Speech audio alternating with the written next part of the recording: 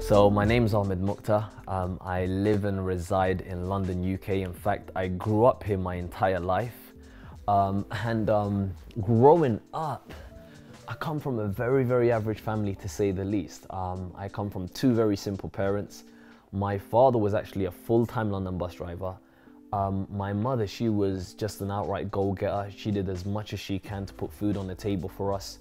But as hard as my parents worked, you know, both of them combined didn't even make £3,000 a month. I was told growing up as a child, go to school, get yourself an education, go get yourself a degree, which I did. And I graduated from a university back in 2009, 2010, I cannot remember the exact year. And after that, I just ended up working as a retail manager. You know, I started with one company.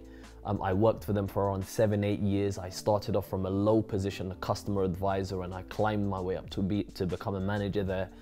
And I was very, very hungry and motivated to change my life around. But then the biggest issue was I just didn't know what to do, and I just didn't know how to do it. And that's the biggest problem that most people face. So that's a bit about me.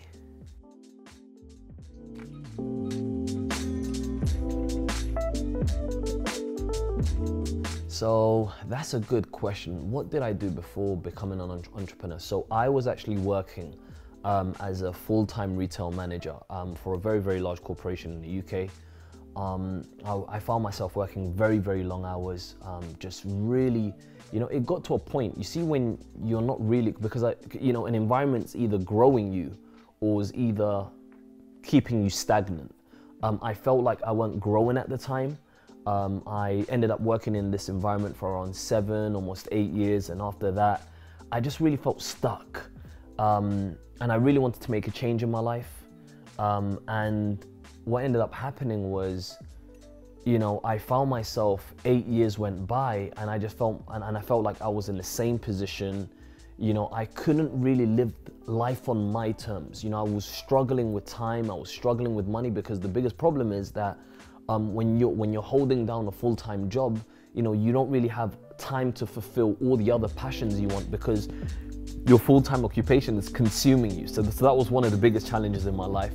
The other thing was obviously lack of money. You know, whoever lives in London, you would know that expenses in London are very, very expensive. So by the time you're paid, there's, you know, it's not just that is lack of money, but it's also that there's a lot of the month remaining after you get paid. So yeah, I mean, finances was always a struggle. You know, and by the time you pay your rent, you help your parents, by the time you do this and pay your utilities, etc., your bills, you know, money's gone.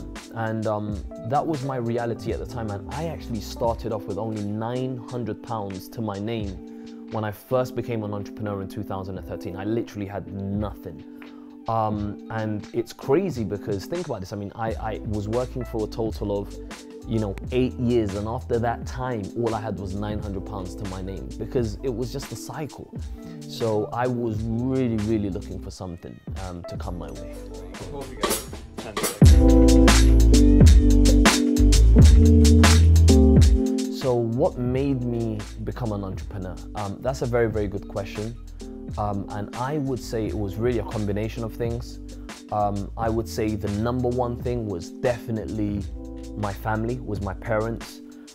In fact, I remember growing up as a child, you know, like, it's gonna be crazy me mentioning this on video, and I'm sure my mom's not gonna like this when I say it, but I remember things like, you know, when other kids had good trainers in school and we never really had them, because I come from a household of many, many siblings. So, you know, we were really on a budget. So it was like, okay, fine, I'm taking you to the clothes store or the trainer store, but you can only spend 20, 30 pounds, that kind of stuff. So, you know, really, really on a budget. But my parents did the best they can with obviously what they had, and I'm forever grateful. So number one was really to repay them, you know, to change their life around, to, you know, give them their dream retirement, to, you know, for them to not worry about money, for them not to work again, to retire them, for them to have that dream lifestyle. That was my number one passion, to retire my parents. And I'm grateful to say that in 2015, I was able to accomplish that. I was making enough money that not only that the money took care of me,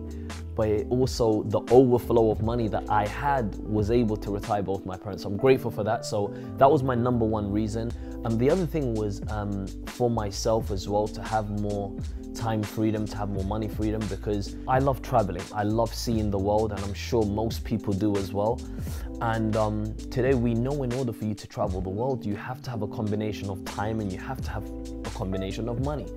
And at the time I didn't have that. So it was definitely to travel the world, live my dream lifestyle, make more money, have more time freedom. Because I remember when I used to work at the company I used to work for prior, you know, working there 8 years, like I remember it was so much on the go. I was so busy at the time that even though myself and my family were living in the same household, it was like we're living in the same house, same household, but we were in 2 different time zones, because there was no time to even see one another, because I was just so busy just pursuing my career and going after it. So I would say those were the main reasons. And the other thing was, I really wanted to fulfill my potential. You know, I really wanted to live life to my full potential. You see, the reality is, every human being out there today, you know, I always use this analogy that we are all like Ferraris, and a Ferrari is only as good as the track that it's put on.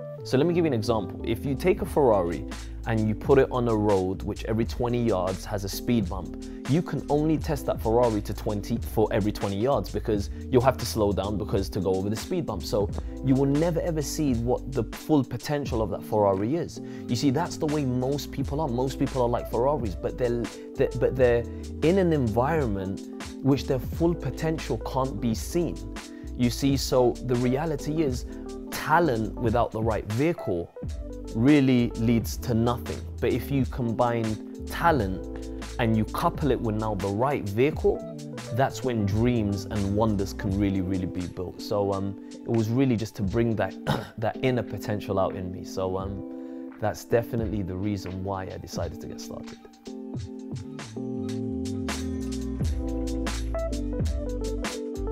What did it take and what's my greatest achievement? That's a very interesting question. So number one, look, when you're going after a dream, you know, it's gonna take all of you. You see, when people say, what does it take? I say, it's gonna take everything you got. You know, your new life is gonna cost you your old one.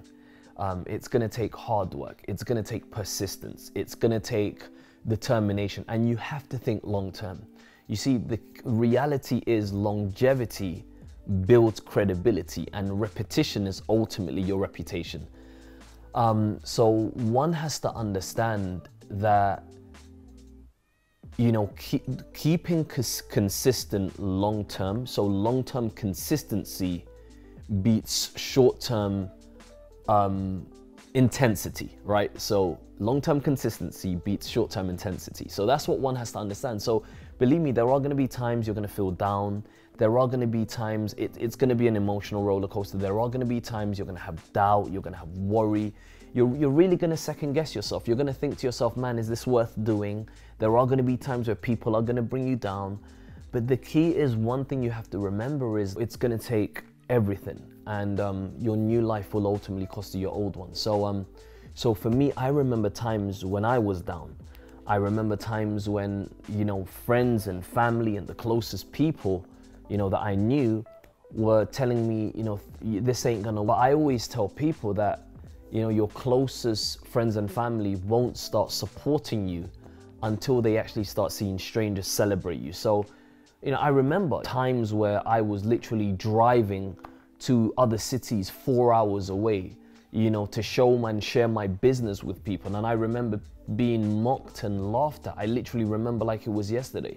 I remember times where I was spending money going to this location, going to that location, paying for my travel, you know, sometimes even flying overseas to attend conventions, you know, going somewhere else to attend places where I can gain knowledge and wisdom from. I remember traveling to mentors just to sit down with them and get some of that knowledge that can maybe accelerate and enhance my business. I remember like it was yesterday. I remember times that I struggled when I didn't have money, but then the dream was bigger than my excuses. So it really does take a lot. You know, sometimes being an entrepreneur is a very, very lonely road. There are times you're going to feel lonely, you know, because not everyone can relate with you, and you can't speak to everyone about it because not everyone knows what you're going through. So it really did take a lot out of me. It really, really did, you know, but I always say, look, you have to sacrifice some things to get other things. Does that make sense? And my greatest achievement is becoming a senior vice president. Man, what a day that was. I remember like it was yesterday. What an absolute incredible day. I remember being there with my family, my friends, our team, you know, being in a packed out arena, you know, the president of a company calling your name, and you just at that moment, how can I describe it? It's like everything just freezes and just stops in motion. And you really pinch yourself to say, is it really me? Is this happening for me? And you start to remember all the challenges, the journey, the grind, the hustle, the late nights, sometimes even the lack of food because you were so busy and focused and engaged in what you were doing. You remember everything. And I just remember, I don't know how it happened. I was just very emotional that day, and I honestly didn't intend to be. I promised myself, you know, I'm not gonna cry, I'm gonna suck it all up, I'm gonna be a man. And it's just crazy the way it just happened. You know, it was just completely different once I got on stage, and it's just so worth it. I swear to you, it's so worth it. Like, if I can go back in time and do it again, I'll do it over and over again. And after all of that, you know, after all the struggles, all the adversities, everything, once you share your story and you've accomplished it and you've done it, you've reached to the top, guess what? All the noise completely stops. Listen to me carefully. Look, the way you want to see it is, just imagine when a plane is above the cloud, is absolutely silent. Here's the reason why. All the rain and the thunder and all the storms happen below the clouds. That's where all the noise is. But when you get to a certain altitude, all the noise stops. All the noise. And that's how it felt. It just really felt calming. And today, one of the biggest beauties of my life today is just having a life of freedom. You know, for me, I wouldn't trade that for anything. It's about just having the time freedom, the financial freedom. I've been able to fulfill passions I've always wanted to do. I've traveled to many, many parts of the world, many continents, many countries. I'm continuing to travel. I absolutely love it. I mean, it's 2019 and I don't know how many countries I honestly traveled to this year. I honestly lost count, and I'm gonna probably continue traveling to more countries throughout the year as well. So that's one of the biggest freedom. Today I have a son, and you know, my little boy is growing up every day. I get to watch him grow every day. It's just absolutely beautiful, and it would not have been possible without having the time freedom. So I would say that is definitely my greatest achievement by far.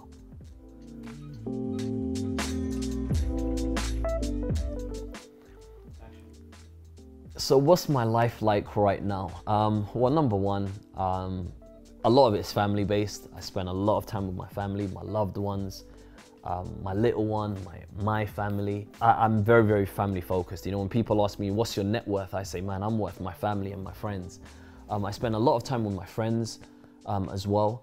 I have a life where I'm currently just really focused on helping as many people as I can to really get to where I am. You know, we do that on a weekly basis throughout our business. I'm into a lot of passions as well. Things like, I'm really into fitness. You know, I'm really, really focused on my health today. Because when I was building a business, that's just one area of my life that I kind of let go, but I'm kind of getting back into it and really, really focused on doing that now. And it's really supporting other things. There are a lot of non-profitable organizations that I'm currently working with, charities, etc. So there's a lot of things in a pipeline, and there's a lot more to go. This is just the beginning. I'm excited about the future, and I'm just really just right now scratching the surface, I would say. And I'm at a point where I'm just growing every day in my life, and I always tell people, until you grow yourself, you don't even know yourself. So I was at a place, you know, almost 6-7 years ago where I didn't even almost know myself because I only knew the environment I was working in, and that's the best I could be within, because everyone's just as good as the environment that they were in. So I was only as good as that environment. But right now, because I'm growing every single day, I'm starting to know myself even more and more and more. So a lot of passions are starting to come out, a lot of things. So there's a lot that is to come, and you'll need to stay tuned and, you know, to find, just to see them all unravel in the future, I should say, God willing. What advice would I give to anyone who's starting out in business? Well, I would honestly say, if you're starting out in business and you're taking a look at this video, I would honestly say, number one, learn the business that you're doing. This is the key. You see, knowledge is everything, right? Knowledge is what you need to know. It's so important, because without knowledge, you can't apply anything, right? And then it's all about applying the knowledge you learn, because applied knowledge is what's ultimately power.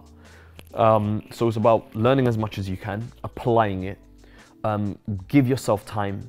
And if I can give you one piece of advice, and I actually posted a video about this on my Instagram, you know, probably this video will probably go on my Instagram and YouTube as well. But if you scroll down to my Instagram, you will see a video that I did, and it's actually about the importance of really just kind of staying focused on what you're doing.